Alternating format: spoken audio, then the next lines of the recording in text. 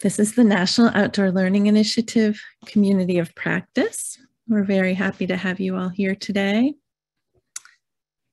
I'm Nancy Strinisty, the Director of East Coast Programs, and along with my colleague, Lauren McKenna, will be hosting the meeting today. And now I will turn it over to Lauren, who's going to introduce our presenters today. Thank you.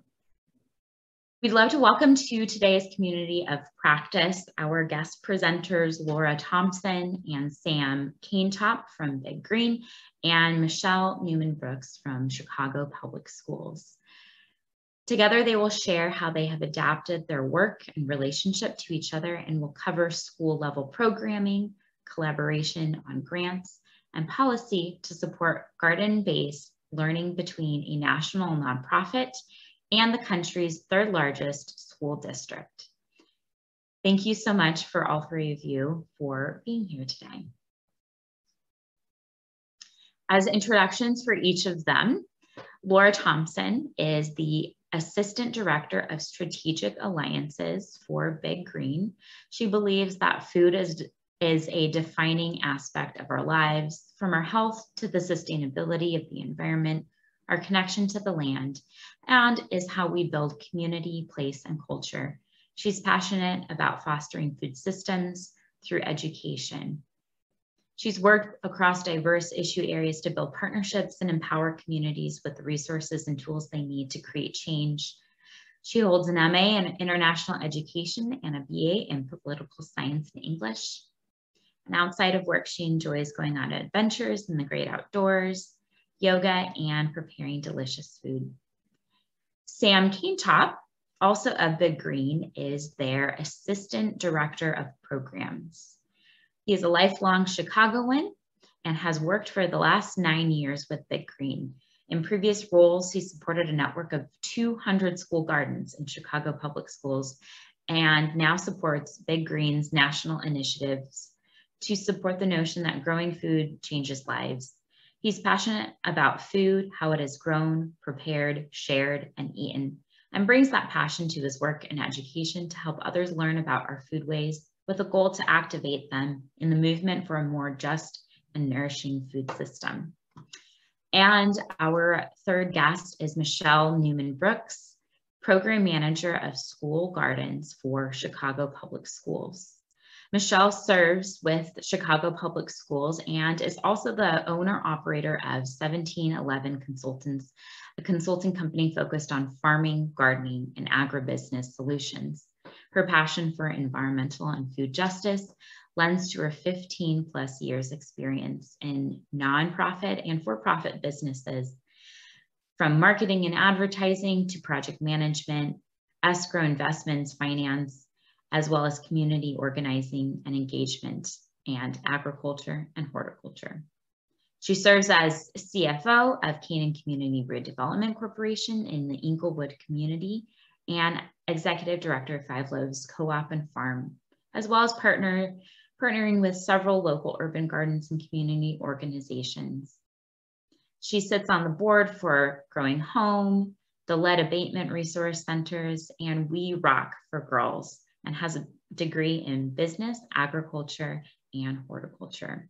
So without further ado, welcome Laura, Sam, and Micheál, and thank you so much for being with us today to share about your work, both individually with Big Green and Chicago Public Schools, and how you've collaborated to get outdoor learning and school gardening into your communities and beyond. So without further ado, welcome Laura, Sam, and Micheál, and we'll let you take it away from here. Great. Hello, everyone. Thank you so much for tuning in for us today. And thank you to Green Schoolyards America and the National Outdoor Learning Initiative for inviting us to join today. So I'm going to start by talking a little bit about Big Green, who we are, our history, and how we've evolved over the years. So Big Green, as Lauren mentioned, is a national 501c3 nonprofit, and we've been around since 2011.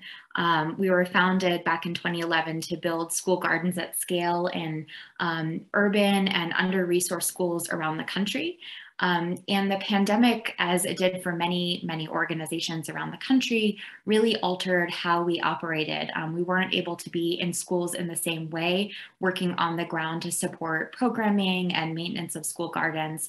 And we really developed more of a virtual model of engaging not only with educators, but also with families, which was a new audience for us in the pandemic. Families really became educators in their own right. And so we worked to provide resources to them to help kids keep growing at home, even if they only had a windowsill to grow on. We have evolved now since the pandemic a lot as an organization, and we've recognized that our value add as an organization is supporting schools and families and communities to grow their own food through financial resources, in-kind resources, and programmatic support virtually. So we've really evolved from the on-the-ground work that we have been doing to more of a higher level support countrywide.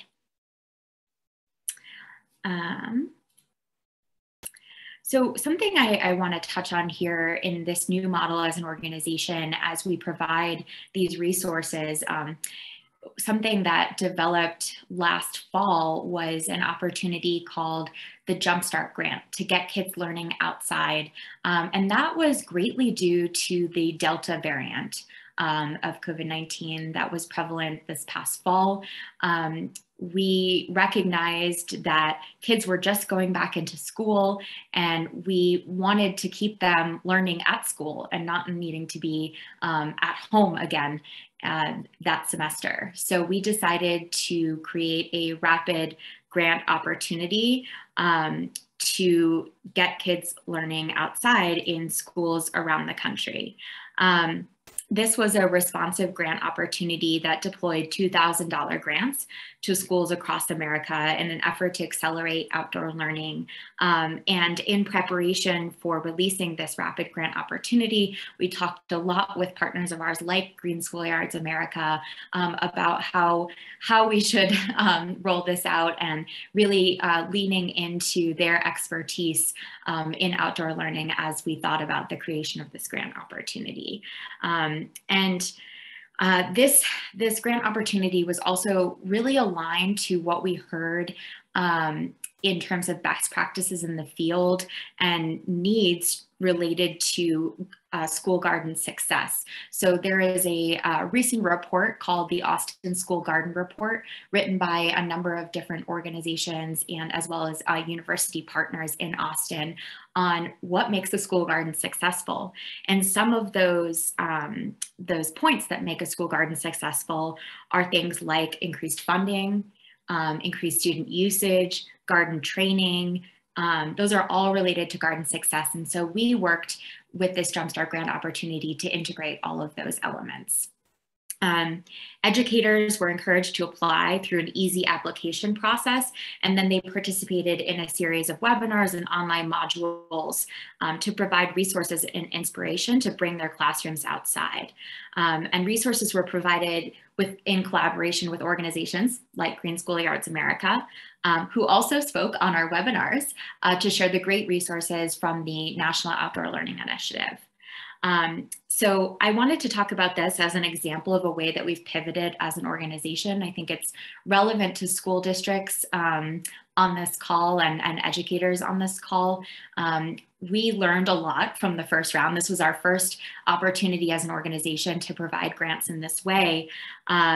We learned that there are barriers getting money to schools, and then them being able to spend it, from needing to get vendors approved to needing to get certain documents signed in order to get the money into the bank account. We also learned about our timeline for application. So we released this really quickly, within a matter of weeks. And we learned that, even though it's great to get money out as soon as possible, schools might need a little more time to be able to prepare for this type of opportunity. We also learned that it's really great to offer educators opportunities to learn on their own time asynchronously. So in this first opportunity, this grant opportunity, we required a live webinar, and we've decided moving forward, while we will have live opportunities for discussion, we also want to provide recorded opportunities for educators to watch in their own time. We also learned a lot about our systems and what's needed to make sure that a grant like this moves seamlessly through.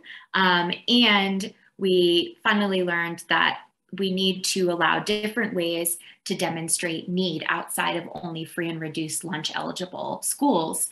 There are other ways that schools might demonstrate need for a grant opportunity like this.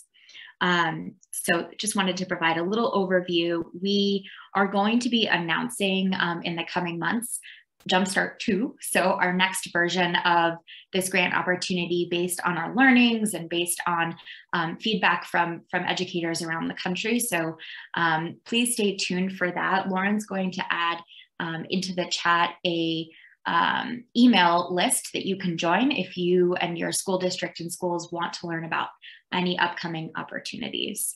I will just quickly here move through these slides, but these are just some numbers that illustrate what we were able to achieve with the Jumpstart grant.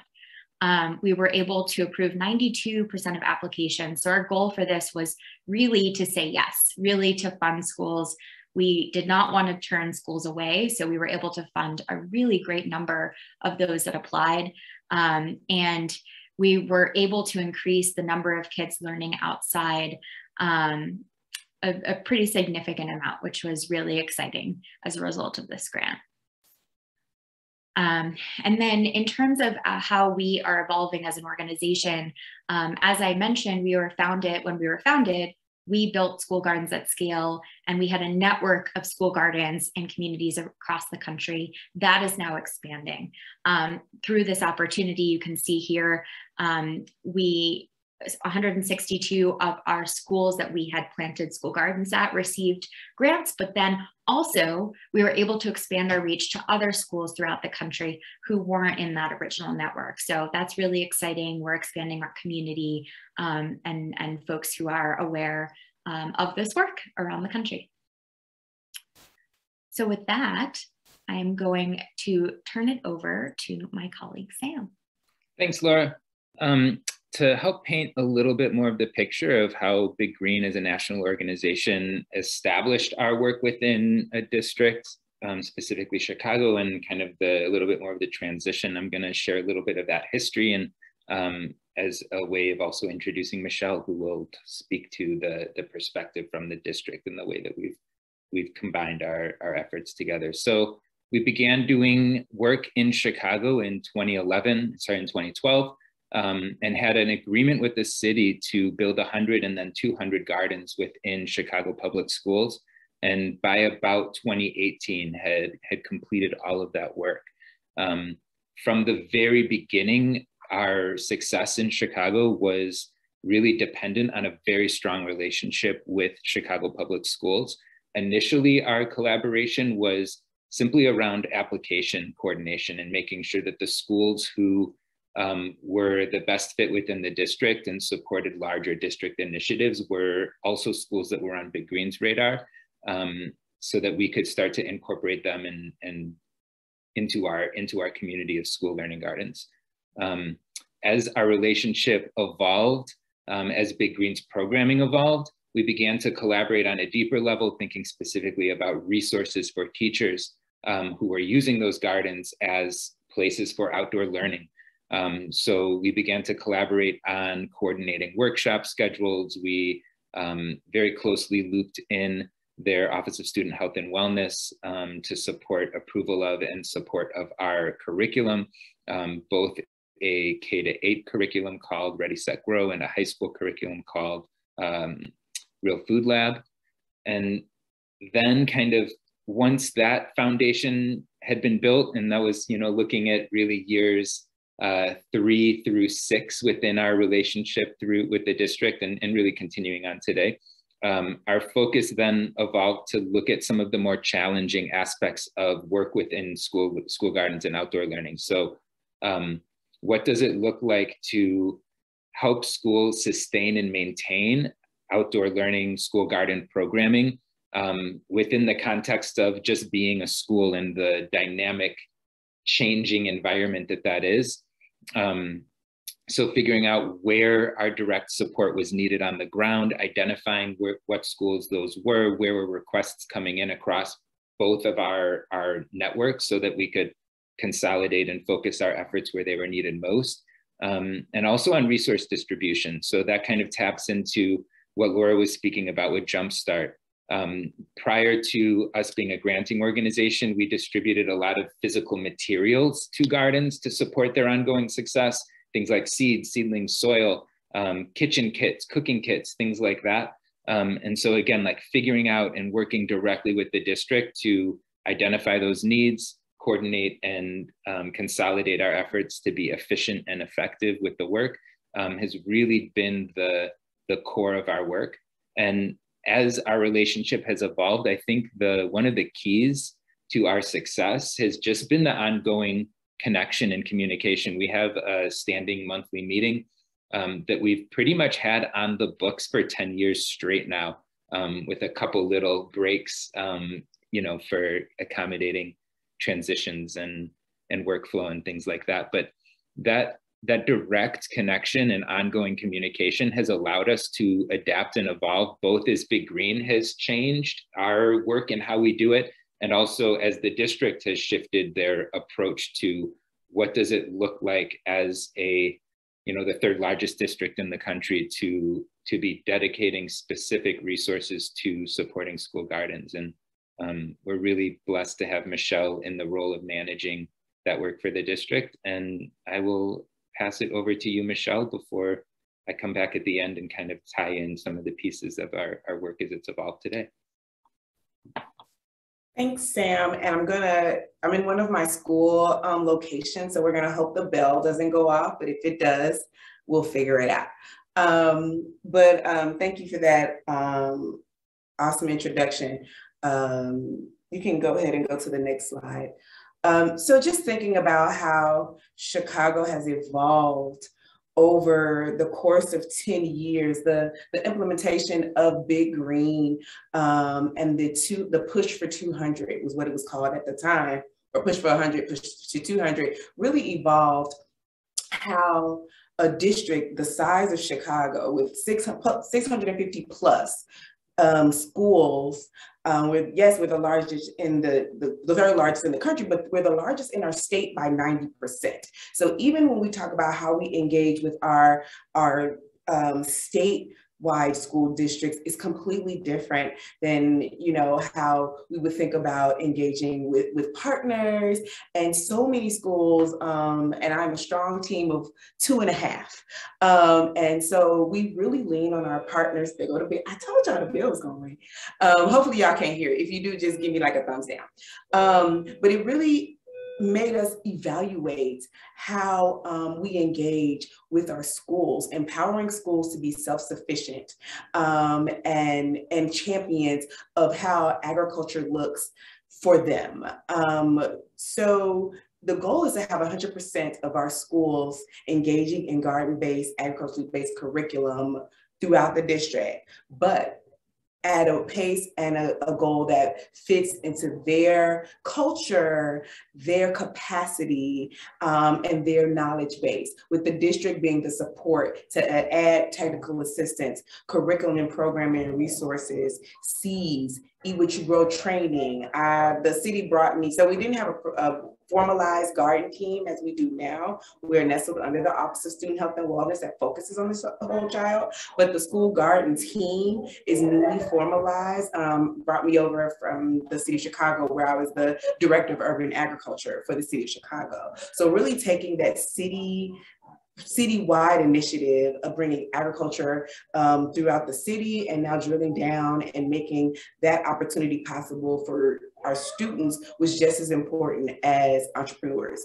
And so realizing that the capacity was unmatched. There's no way we can do it with a team of 2, is that we rely on the people on the ground. Those are our teachers, those are our partners, those are our parents and our community-based organizations in making those engagements with students. You can go to the next slide.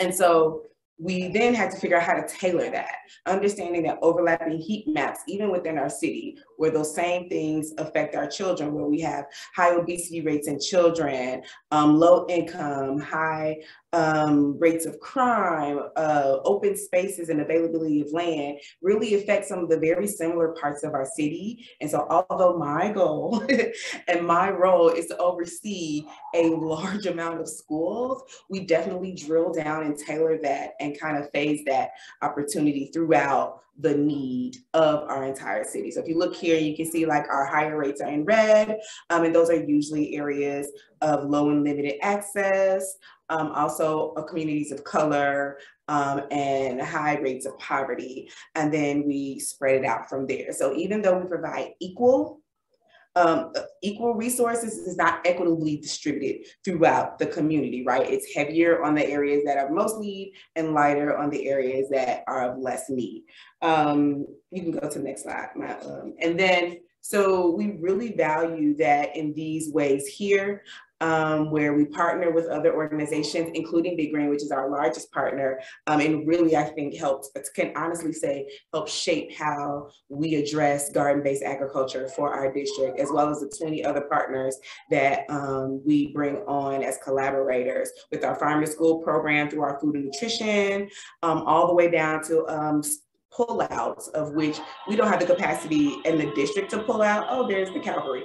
And so just doing student pullouts is not in our ability, but we do have partners that do that.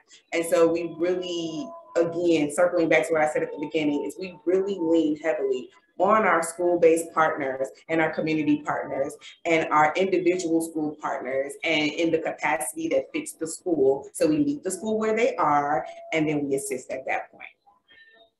So I'm turning back over to Sam to kind of wrap it all up. Thank you, Micheál. So yeah, to kind of put a little bit more of a fine point on it, it's good to be clear that Big Green used to really provide that on the ground support in our schools. You know, we were the ones who were this is a picture from Black Elementary in Chicago Public Schools. We were at the school to help plant this bed of spinach and arugula. And then the teachers and the students cared for the garden and followed up with photos. And, you know, we were that link to make that happen. Our organization has had such a dramatic shift this past year, and we're not providing that direct support to our schools anymore. We're really shifting our focus as an organization to be looking at a national level of what's the knowledge, what's the experience, what are the resources that we've been able to build over these past 10 years doing that work, that we can now shift the lens and the platform that we're sharing that with, rather than on an individual school by school basis, but onto a national level. And so grants are a big piece of that, just to provide the capital, the financial capital, so that schools have some flexibility and resources to be able to apply those dollars in the ways that make sense for them to sustain their work on the ground. Another piece of that is the training that we support to go with those dollars, so that instead of going to every individual school and meeting with their staff and presenting to them, here's the resources that Big Green has to offer you. Instead of meeting with a principal one-on-one, we're providing that same content that we would build those agendas on and build that set of suite of resources around as learning tools, as modules that are existing on our learning management system. And again, thinking about what other partners are doing this work that we're inviting to present and share that information at a much broader scale. That is allowing us to continue to do this work and find this impact in a way that isn't limited to the 200 schools in CPS where we've built gardens, or the 150 schools in Memphis, but looking at the larger network across the country. How can these resources be of value and made available to so many more schools where we know this work is happening, already and a little bit extra is needed to sustain it, or the schools that are just dipping their toe in the water and starting to do this work for themselves and need a good, clear beginning point and suite of resources to take those first steps.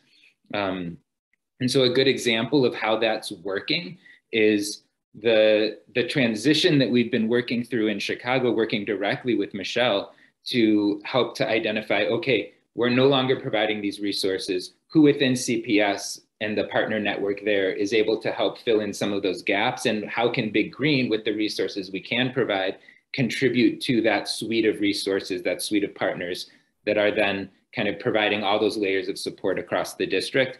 We're taking the learning from that along with the other regions that we're supporting and looking at new districts. So we've been recently meeting with Austin and trying to figure out and present these ideas that we've learned from other regions to the community of folks who are doing this work already in Austin. And so the first several months of those conversations were really just learning and understanding who is doing what is needed, what are the resources, what are the assets, what are the needs that are being kind of addressed in that own community. And then how do we fit the resources that we have into that, as again, it's just another partner within that suite of resources that are combining to really create sustainable, ongoing, meaningful outdoor and garden-based learning opportunities at those schools. So we're very much looking forward to continuing to learn about how that works, what it looks like, how it needs to be adapted for different schools in different districts. And as Laura said, we're going to be continuing to roll out these opportunities. So if you do have an opportunity to sign up for the mailing list and find out when these new opportunities are going to be released, please do. And our learning management system is going to be evolving over the next year as well. And so if you see maybe some opportunities to partner, share resources, tell stories using that kind of a platform, we also would invite those conversations as well. So thank you all so much for inviting us to participate today. We'll leave with the final slide just to share our contact information. Again, we invite you all to reach out as opportunities might present themselves. And yeah, thanks again for all the work you do. Thanks, Micheál, for joining us. And thanks, Laura, for setting up and coordinating. Thank you all. Thank you, Sam, Laura, Micheál. So a little round of applause, not only for sharing and taking the time to be with us today, but for the ongoing support that you've been giving your school communities all of this time, both before the pandemic and after. Because what makes your community stronger makes all of us better and stronger. So thank you for your example. Any questions, feel free to drop in the chat. Nancy, are there any questions that are coming up for you? And then people were asking about data about the use of the gardens as opposed to the access to the gardens. And we shared a link to the Austin School Garden Report that has some data about that, but I don't know if any of you would like to add anything to that. I can share just from my perspective. I used to, in my previous role at Big Green, I was the program manager for Chicago. So was really thinking about what that network looked like, how it was actively being used. And I will say, we do have some data that's old, looking at kind of some evaluations that we did around some of our curricular content back well before the pandemic. And so I don't think that data would really be relevant and useful today, but pretty consistently from 2012, when we first started building gardens and started to understand how they were being used, really looking like once we started to establish specific programming that was able to be, there were clear expectations from our school partners about what we were able to provide and how that worked. Once we were able to establish those relationships, we had a system where we kind of tiered our schools in kind of their area, their levels of engagement within the school garden space.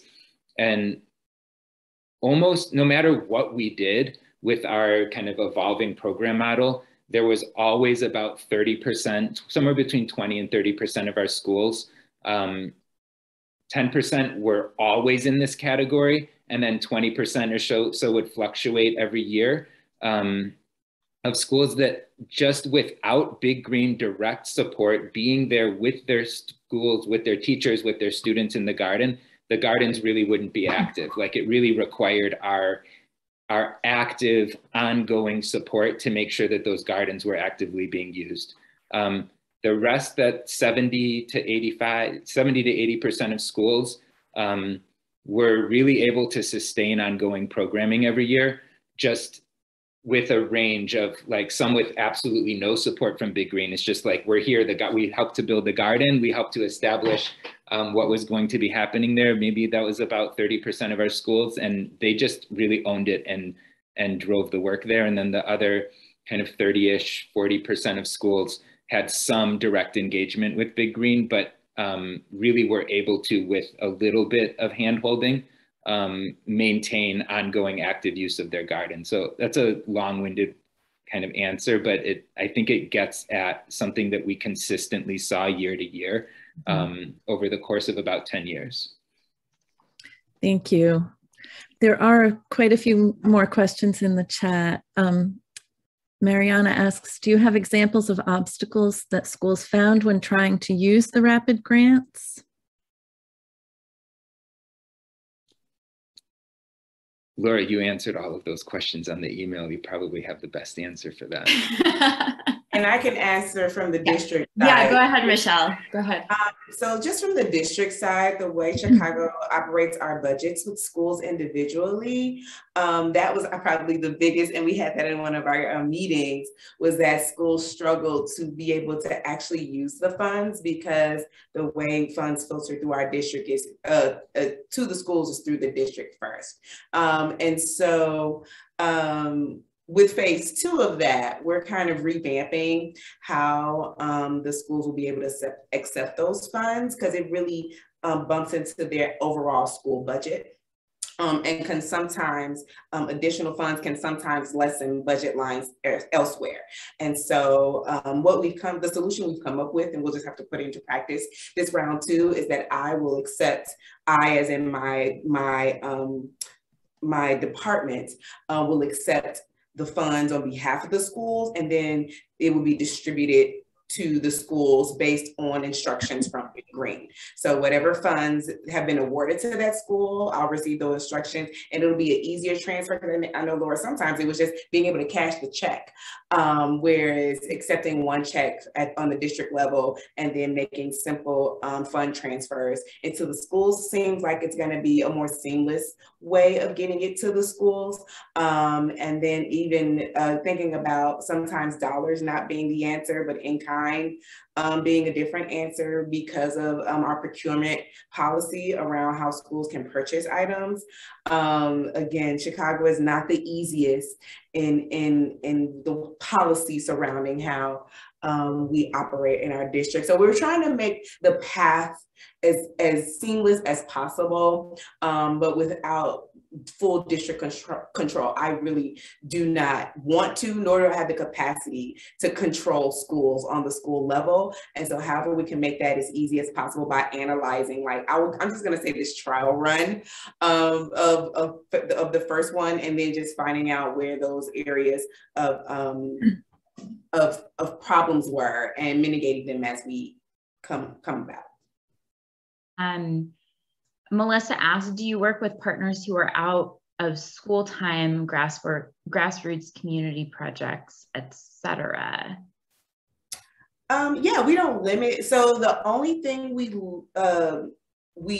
ask is that schools really navigate their partners on a school by school basis. There are schools that only engage with partners in their local community, like Inglewood works with Imagine Inglewood If. And so since Imagine Inglewood If, okay, Bird, if Imagine Inglewood If is only focused on schools in their neighborhood, then our assistance from the district level is connecting them with schools in that Inglewood community that they may have issues, or not issues, but trouble just reaching out to. And so some of that district mitigation is important. To our national partners like Big Green, Gardeneers, so our other schools are just looking for a number and just would look for for assistance on pinpointing the best schools, or the schools that are, because some of our schools have some schools have like 4 partners in the same school. And so it's like, we really want to spread the love a little bit and not always have the same schools getting the same resources when there are other schools that could benefit from especially if that school's been receiving those same resources for years and would probably do just fine on their own, and then re-engaging those partners with others, whether it be summertime, out of school time, well, summertime is out of school time, but after school time, summertime, and during school time. We do not limit that. We just want to make sure that those partnerships are viable and sustainable. And then the last question is from Stephanie. Is there any research showing the minimum number of garden experiences per child per year to have an impact on health or education outcomes? Interesting. Go ahead, Sam. Well, no, I can't. I was just going to say, I know that there is. I know that that's research that we've looked at both at Big Green, and I know the district has in the past also, in establishing how we survey schools about like what the threshold of usage in the garden is. I just don't have the, like, you know, I can't think of the exact research documents, right, you know, reports right now that, I don't know if either of you, or probably somebody else on the call is. I don't know. I know for our district specifically, we do a healthy school survey every year. And it's from our whole child perspective. So everything from food and nutrition to physical education, sexual education, and including garden-based curriculum. We send that out to our entire district, but then we require it from certain networks. So we'll kind of rotate through the networks on which ones are required, just so we have a baseline to start at, and then everything else kind of filters in. And so we use that survey, which is called our Healthy School Survey, to gauge engagement from the school as a whole. And then based on, because not all schools use the garden in the same way. Some are curriculum based, like the science department uses it, or the culinary department for high schools, culinary uses it. And then for some of our elementary schools, and we have a couple of middle schools in our district, it might be just grade based, like the primary or middle schools, or just one grade uses it. And so it's really hard to gauge a school-wide engagement with a garden if only a small portion of the school engages with it. And so that's why we really send out personalized surveys to each school, and then we kind of make a average estimate based on, like, we'll group those schools together, like schools that only engage because of a curriculum, or ones that engage with just a classroom, and we'll group those, and then we'll average it out from there. Do we have a second? There's a really great question Tara posed in the chat about district admin, that teachers are feeling frustrated that school administrators aren't supportive of their own interests in outdoor ed. I don't know that we have time. That opens up a really big can of worms. But it's a topic that, you know, I have some things to say about, and I'd be happy to address quickly now, or we can save that for breakout or schedule a follow-up conversation. Yeah, you can take a couple minutes, sure. Cool. So one thing that stood out looking at that University of Texas Austin School Garden report, they specifically researched what were the perspectives of educators, of classroom teachers, when it came to sustainable garden programs at their schools, and what were the perspective of administrators of the keys to successful sustainable school garden programming. And teachers said one of the biggest barriers to their garden programming was administrator support. And principals said one of the biggest barriers for them to support outdoor learning was teacher support and buy-in. So that to me, actually, I think that's really heavy and says a lot about the different perspectives that there are from a classroom educator and a principal. If there's one or two educators within a school that are really excited about it, and they don't have the support of a principal because the principal isn't seeing widespread support for that amongst the school, and their priorities are elsewhere, that's going to be a barrier for school-wide implementation, right? The other thing that I've seen and that I think is really important is every school has goals, has established written clear goals about what they want to work towards and achieve, right? Like in Chicago, it's the continuing improvement work plan. And, you know, like there's all of the things that we at schools create to support the continued growth and development of our schools. Whenever we see schools that as a community, parents, teachers, principals have identified the school garden as a tool to achieve broader goals, whether that's addressing the whole child, increasing parent engagement, could be specifically around like academic achievement. Like when those are tied to the school garden and that's included in the conversations and written into those plans, those are, I think, when we see the most powerful school-wide adaptations of garden programming. But I think that has to be a universal vision of a school community that, from my perspective, requires an initiation from somebody, and a principal, a school administrator, a district is a powerful initiator of that conversation.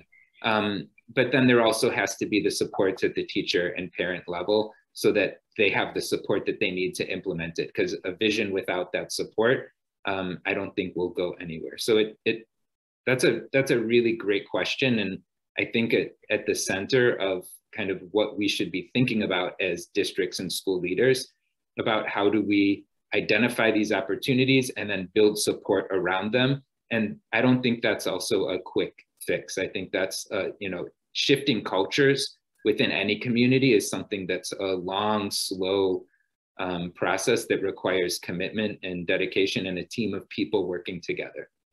And not to brag on my district in a quick little one-liner, but it has helped. That is an initiative coming from our district. And so the fact that the whole team has been, even though we're a small team, I'm advocating for the growth of our team is because this team was started because of the goal that garden-based programming and the introduction of agriculture in a context that is like unheard of in a city, like a metropolis like Chicago. Like you can't even go 5 miles and run into open farmland yet.